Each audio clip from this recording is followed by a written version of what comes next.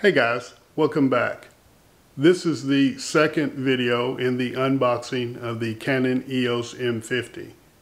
In this video, we will specifically be covering the SmallRig Cage and extension handle, as well as how to attach the external microphone and external light source to this rig. I hope you enjoy the video. Let's get into it.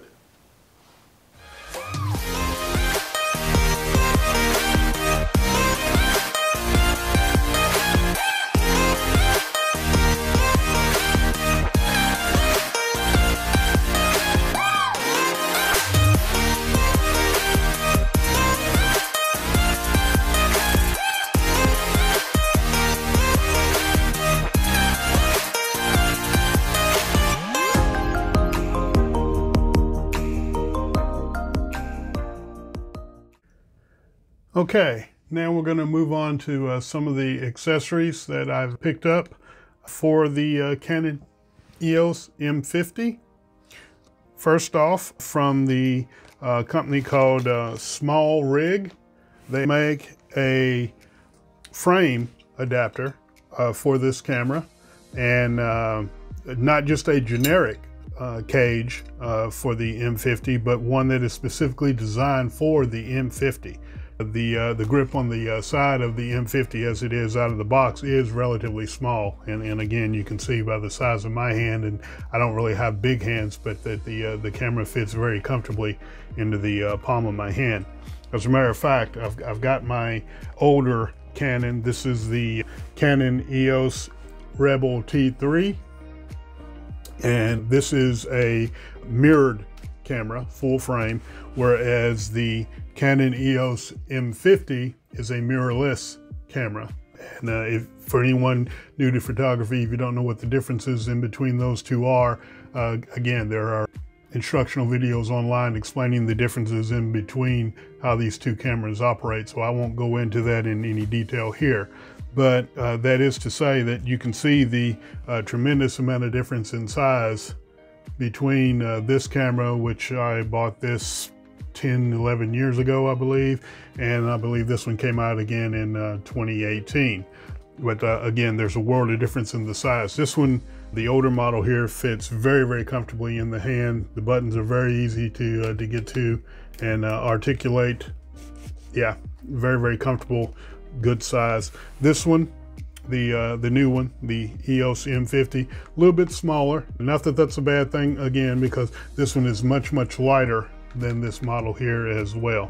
But again, getting back to the cage, this particular cage custom built for this camera, in that once the camera is mounted in the cage, you still have full access to all of the access doors, all of the buttons, and most importantly, the battery compartment and the memory card on the bottom of the camera can still be accessed even through the cage. So there are many professional photographers and cinematographers out there that are using this particular setup with this particular camera, and they're able to put all of their equipment on it. Access monitors, microphones, lights, just a little bit of everything can be easily attached to this particular system. So, and this is relatively inexpensive too, by the way. It doesn't cost all that much, but they've done a really super job in developing this cage for this camera. But without further ado, let me go ahead and mount this in here for you. It's a very simple operation. Just take the camera, drop it in through the back of the cage, kind of just sets in, and then there's a screw, you'll notice, right here on the bottom of the camera, and that lines up perfectly with that screw that you would normally use for the tripod. Get it started here. There it goes. Screws right into the hole. Now, once it gets started, you can really tell that the quality of this SmallRig adapter is very good. They even supply you with a key that is held in place by tiny magnets on the bottom of the cage, and you simply finish tightening that screw up with the tool that they provide, and it really locks this camera in there good and tight, just like so. Then you can just slip the key right there, and then you're good to go. Now that camera is in there and it's not going anywhere. And as you can see, you still have function of the camera. All the controls, including the articulating screen, still flips out, still works just fine, doesn't hit anything, which is really, really cool to have. And as I mentioned earlier, this extra grip. Now on access doors, the articulating screen works flawlessly, even with the cage on the camera. Cage for the Canon M50. All right, moving on. Next thing, this handle right here. And the reason why you might be interested in mounting this onto the cage is that if you're shooting video at a very, very low angle to the ground, this makes it much easier just to hold the camera by the handle, lower yourself down to the ground, and you're much smoother at moving the system around. It's very easy to pan and keep it low to the ground to get those low to the ground shots that you'll be after, which makes it much, much more convenient. Again, you can see that they took their time with the quality. This is aluminum alloy, but it's been drilled and tapped all around the handle for adding accessories to the handle. So again, you can really unlimited in your choice of how you rig your particular system and how you go about using it and the accessories that you buy for it. But you never have to drill and tap anything, because there are so many different options on these handles and also on the actual cage itself that make it very, very easy to do that. So I'll go ahead and attach this handle to the top of the cage. You simply just line up the holes, start finger tightening the 1/4-20s.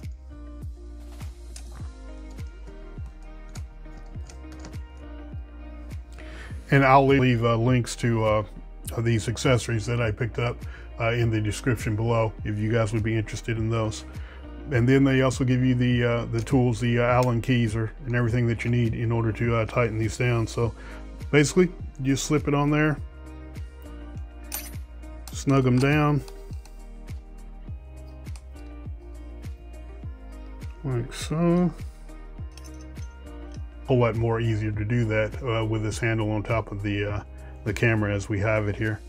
Now, I don't always leave this handle on there when I'm done shooting video, or I know I'm not going to be using the handle. Again, very, very quick and easy, as you saw there, to take it on and off the camera.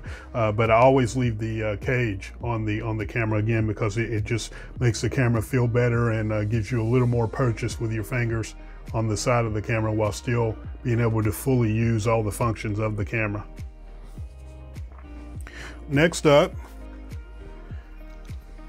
microphone. External microphone. So many different models of these out. A Rode, for instance, and Audio Technique, and various one. This happens to be a Movo model lens. It has the wind protector on it at the moment. I'll take that off just so you can see. There you go. That's what it looks like without the sock. But wind sock just slips on and off, no problem. Again, they do suggest, and I say they, I'm talking about the professional videographers out there, suggest that if you're really going to get serious about your audio, that you use a external microphone. And so I went on and picked one up. Again, relatively inexpensive. I'll leave a link to this particular model in the description below, but sky's the limit on choosing the one that you might want to use yourself, because there are so many different kinds. But I'll go ahead and mount this on here just so you'll get an idea of some of the options that you would have in order to mount it. Now, on this cage, they have hot shoes that are also built already into the cage. There are, again, your options are limitless on where you want to mount them, because you can buy mounting plates. As a matter of fact, I have a couple of them here. These can be mounted anywhere on this frame, and you can slip your accessory. Just to show you how the microphone goes, just slip it on to the hot shoe there, or in this case I should say cold shoe, and we can tighten that down just like that. Mic mounted. If you're going to be doing this outside in particular, I would definitely suggest that you do put your windsock on there. It won't show up in the frame. It slips right over the camera in this fashion. I'm just not putting it on there now because it blocks the view of the, have you guys have a good view of that. So there it is with the mic on and the handle in place. Next, we'll move on to how we mount the light onto the camera body. In this particular instance, I purchased Ulanzi Select, these W49 LEDs. They're relatively inexpensive. I'll leave a link to these in the description below. Mount that on here, and you have many options using the SmallRig Cage. And basically all you do, there is a code shoe on the top of the handle that we installed earlier, and you just slip it in, tighten it down. There's a thumb screw here on the bottom. Just screw that down tight. Light is on. And there you have a basic little vlogging system. Lightweight, good grip, has the light, has the sound. All features are still accessible, even with the grip permanently attached in this fashion. Also, the articulating screen, fully accessible.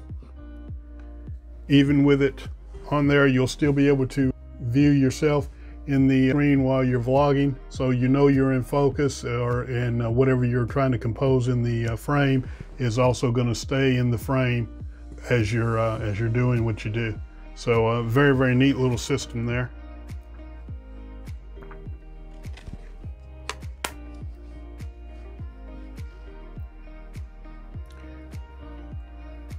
Okay, gang, that about wraps it up for today. Thanks for stopping in and checking out the unboxing of the Canon EOS M50, as well as some of the accessories that I've equipped the camera with for vlogging, that being the SmallRig Cage, microphone, and light system.